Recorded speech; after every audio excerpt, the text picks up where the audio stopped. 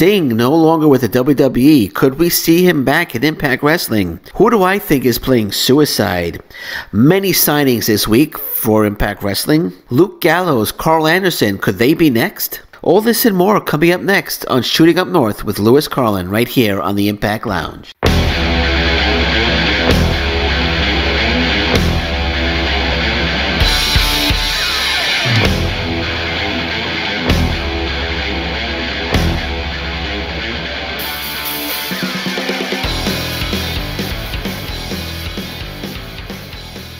Hey folks, Lewis Carlan here. Thanks for joining me today. So Sting no longer with the WWE. He's a free agent. What does that mean for Impact Wrestling? And could we see Sting back in Impact Wrestling? Before I get into that, I just want to say thanks a lot again for the WWE for once again dropping the ball. They had a match that everybody wanted, Sting versus The Undertaker, and they once again are just not tuned in to what the fans want, and they did not give the fans the match that they all wanted. So great job there, WWE, once again. Okay, so how would Sting fit into Impact Wrestling today? Should he decide to come back? First of all, let's think of Sting for a second. Sting is 60 years old. 60 years old. His best days are way behind him. But he did say that he would come back for one more match if the price is right. Okay, he said this a number of months ago. He would come back if the price is right. Now, of course, he keeps bringing up he wants that match against The Undertaker, but that's not going to happen. That's not going to happen. So, if he has that one more match and the price is right, how could we get that match in Impact Wrestling? And who would that match be against? Well, first of all, I think Impact Wrestling could afford Sting. Like, I'm not talking about a 3-year deal. I'm not talking about I'm talking about a 3-appearance deal. That's what I'm talking about. And it's not a unheard of scenario. It could happen. It's not an impossible scenario. So how would they bring him back? Okay, who would be his rival? Who would be his opponent? Obviously, it would have to be Moose. It would have to be Moose. Moose, the current TNA champion. And the scenario that would work is Moose, says that he's the greatest TNA champion of all time. Sting could take exception to that because Sting has held that title many, many times. And Sting coming back, you could do a pay-per-view. You could do a pay-per-view, the return of Sting. Okay? The return of Sting returns to Impact Wrestling. Sting comes out, says he's happy to be there, gives a huge speech, huge emotional speech. Fans are going nuts. Moose comes out, runs down Sting. Sting, taking exception to that, again, not going to get run down by Moose. Attacks Moose, hits him a kick, puts him into the corner, does a corner splash, and takes out Moose. And then we have the scenario for Moose versus Sting. Main event, one more match, last match ever for Sting. TNA title on the line, Moose versus Sting. That would be a terrific scenario, terrific storyline. One that would have me, I would definitely be following that storyline like crazy. I would definitely love to see that storyline, but it's highly unlikely that that's going to happen. Again, like I said, Sting's going to be 70 years old in 10 years. So I don't know if he wants the one more match with Moose. I'm just saying it's unlikely. It would be a great scenario, but it's an unlikely one. So how would they use him if they're able to get Sting? The name Sting would just be having Sting in Impact Wrestling in any shape or form would be fantastic for Impact Wrestling. Legendary name Sting. So how would they use him? They could use him as a special guest referee. Moose defending the title against someone, and Sting, special guest referee. He could maybe try to reform the Main Event Mafia, be the leader of the Main Event Mafia, bring Sting and Kurt Angle in together, and they're looking for new members of the Main Event Mafia. You could do that. You could bring him in. I was going to say you could bring him in as a commissioner, but I think that's lame. The commissioner storyline is run into the ground already, so I think that'll be kind of lame. How else could they bring him back? Manager, say there's somebody that's out to challenge Moose for the TNA title, or whoever the Impact World title is. Sting could be their manager. So there's a lot of ways you could bring Sting in. Just to get him into Impact Wrestling, just to get the name Sting into Impact Wrestling would be a huge plus, and it's not unlikely. It's there's a chance it could happen. I mean, he has a great history with TNA, and they brought the TNA title back, and I'm actually on board with that 100% right now, and I'm going to get into that shortly. I'm on board with the TNA title being brought back and Moose and everything, and like I said, I'll get into that shortly. But to get Sting back, and Lord knows they have the money. Lord knows they have the money. 3 to 5 appearances. And it's not like he's going to be at Bash at the Brewery 3 or anything like that. You're not going to see Sting, showing up at that show, but he'll be on TV. He'll be at the major pay-per-views. So I say, Impact Wrestling, go for it. Just go for it. Just get Sting on the phone and see if you get him. See if you get that name there. And I know AEW. They said AEW was interested in bringing in Sting. There was rumor that Sting was going to be, presenting the winner of the TNT championship, which is their version of the TV title, to the winner. I think it's Cody Rhodes against Lance Archer. So whoever won that match, it was rumored that Sting was going to be presenting that title, but we all know now that it's Mike Tyson who's going to be presenting that title. Did they want Sting and he turned it down? I don't know. That's very likely. I don't see why they would want Mike Tyson over Sting to hand out that title. But you never know. Maybe Sting turned it down. Maybe something's brewing with Impact Wrestling. They're doing a lot of signings. Number of signings this week. Sue Young was signed. Crazy Steve is back. Tasha Steelz signed with Impact Wrestling, so they have a lot of new guys. They're handing out the money and they're doing the signing, making the signings. And you never know, Sting could see Sting back in Impact Wrestling. It would be a fantastic. It would be a huge plus for Impact Wrestling. Let's put it that way, a huge plus if they could get Sting. Keep my fingers crossed for that. But as I said, there were a lot of signings. Let's move on. So there were a lot of signings this week.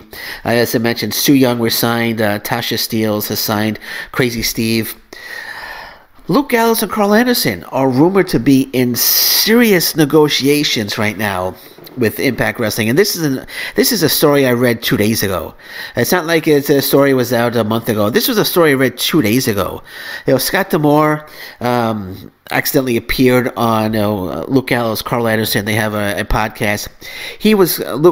Scott D'Amore was calling, I believe, Karl Anderson. Didn't know the podcast was going on. Didn't know they were recording. So he gave him a call, and people are thinking, why is he calling? They must be negotiating, And Anderson did say that we're recording the podcast. As soon as the podcast is done, I'll give you a call back. So could they be negotiating there? I think so. I think they are. I think there's a negotiation going on. And people are going to say, well, Gallows and Anderson, they want to go back to New Japan Pro Wrestling. First of all, how does everybody know that they're dead set on going back to New Japan Pro Wrestling? Maybe they want to go do something different. AEW's there. Yes, they can sign with AEW, but I'm starting this Gallows and Anderson thing, negotiating with Impact Wrestling. There's a lot of hints that are being dropped here. One, this phone call, this accidental appearance on their podcast, and if you're watching Impact Wrestling, the North segment, where the North were called Luke Gallows' favorite tag team. Just dropping Luke Gallows' name there was interesting. So I have a gut feeling that Luke Gallows and Karl Anderson are going to sign with Impact Wrestling. I have a gut feeling it's going to happen, and that would just be fantastic. Just think of Gallows and Anderson versus the North. That would just be an absolutely killer match. And again, back to the New Japan Pro Wrestling. What's saying that they sign with Impact Wrestling that they don't put in their clause that they want to be able to appear for New Japan? Is Scott D'Amore going to say no to that? Don Callis going to say no to that? Absolutely not. They're not going to say no to that. And people say, oh, well, New Japan won't allow that because of the way TNA treated Okada 55,000 years ago. That's all in the past. That's a long time ago. They're still not holding a grudge over that. Anyone who thinks that New Japan Pro Wrestling is still holding a grudge over the former management's TNA's former management, the way they handled Okada, and that New Japan Pro Wrestling still has a grudge over that, that's just absurd. That's absurd. There's no way. There's no way that they're still holding a grudge. So I could see, and besides, D'Amore and Callis, they apologize for that. So it's all water under the bridge now, as far as I'm concerned. And again, they could put in their contract, that they're able to go wrestle for New Japan. And like I said, Scott D'Amore, Don Callis will not say no to that. So again, my gut feeling, Luke Gallows, Karl Anderson will be signing with Impact Wrestling, and we are going to get the North, Josh Alexander's Ethan Page against Luke Gallows and Karl Anderson. That's my feeling, and it just thinking about it makes me very, very excited. So, speaking of the North, if we saw the segment again, if you saw their segment this week on Impact Wrestling, it was another comedy segment, but I think it was a lot better than the first one, and I actually enjoyed this segment, mainly because one of my pals, Travis Moore, a guy that I have another show, another podcast, I've interviewed him. Travis Moore was one of the schmoes. Travis Moore, up-and-coming wrestler here in Ontario. He was the one wearing the headgear. So that was Safe Travis Moore. The other guy was Matthew Grant, who is one half of a tag team up here called the Empire, a former Crossbody Pro Wrestling tag team champions, the Empire. So it was Matthew Grant and Safe Travis Moore, and I liked the segment. One, because we didn't get too much of crazy George the Iceman. He just short segment, just said his thing, made an announcement, and I liked how Josh Alexander, again, playing the serious role, and Ethan Page was funny. And you think about it, the more I look at it now, it's more of them just making a mockery of the lack of competition in Impact Wrestling, which leads me back to saying them making fun of the lack of competition in Impact Wrestling only cements my feelings further that Luke Gallows and Karl Anderson will be signing with Impact Wrestling. This is all leading up to it. And again, they said Luke Gallows' name. It's all leading up to it, man. I know it, man. I just know it. I mean, just the making fun of the lack of competition. And now they're going to get the competition with Luke Gallows and Karl Anderson. I have that feeling, man. And I'm getting very excited. Thinking about that, man. But anyway, Safe Travis Moore, by the way. I just want to give him a shout out because he made it was his Impact Wrestling debut. He took a hell of a beating from Josh Alexander. But congratulations on that, Travis Moore. You deserve it. All right, so let's move on. So Moose. I initially was not on board with this whole TNA thing, but watching the opening to the show, where the normal opening was cut off by Moose, and we got the TNA, the old opening with the TNA narrator, Barry Scott, doing the talking, and I absolutely love this, man. I loved how the TNA stars were edited in. Kind of deceptive editing to make it seem like that they were praising Moose. That was fantastic. I love that, man. And when I saw that, like I said before, if anyone can make this thing with TNA work, it's Moose. And BQ said that as well, and I agreed with him. And I said that on the previous show, and Moose is making this work, man. Moose is making this work. I'm on board, man. I'm looking forward to seeing and I love how he pulled himself out of that number one contenders tournament, because I thought this was just going to lead to a title unification match, but I don't think we're going to get that for a while. Moose is going to hold that title, and he's going to take on former TNA stars. And he took on one this week in Suicide. It was a terrific match. The only issue I had with it was his first match as TNA champion. He says he's the greatest TNA champion of all time. I don't think Suicide should have given him, as tough a match as we saw. I think he should have just ran down Suicide rather quickly. Suicide maybe get in some offense here and there, but Moose should have just ran him down. But Suicide, we got a ref bump. Suicide had the cover, had a 3 count, but because the ref was knocked out or knocked down, Suicide didn't win because there was no ref to do the count. I don't think it should have gone that far. I think Moose should have just ran him down and scored basically just a fairly easy victory. And then they could have done in the upcoming weeks, get more former TNA guys, challenging Moose. Moose upset that Moose thinks he's the greatest TNA champion of all time. Challenging Moose, and the opponents get more difficult until finally we have the one TNA guy, weeks from now or months from now that finally dethrones Moose for the TNA championship. They could do it that way, but nonetheless, however they do it, I'm all in on this. I'm all in on this Moose thing. I'm a fan of it. I'm glad it's back. I might have been skeptical the last week or two, but I'm in, man. I'm in 100%. This is going to get good, and it's only going to. I'm going to say this is good. It's only going to get better.